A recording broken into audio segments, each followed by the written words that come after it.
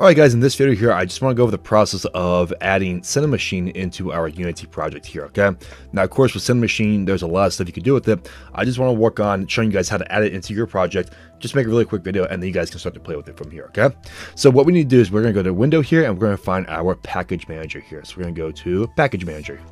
And that opened up in a different window, but that's okay from here. I'm going to move this over.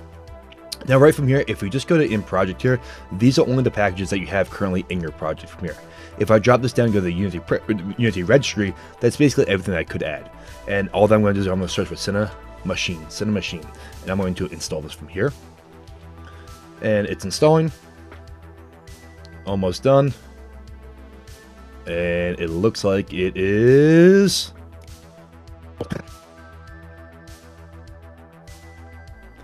And now it's done from here. So I can go ahead and close this package manager window from here.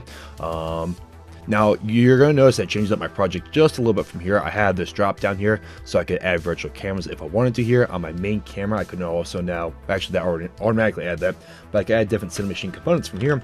So it basically adds that entire package to my project from here, okay? So if you guys learned something, if you guys enjoyed, be sure to give me a thumbs up, comment down below, and subscribe. If you guys really enjoyed, be sure to check out my Udemy courses. Links are in the description down below. Hope you guys have a great day.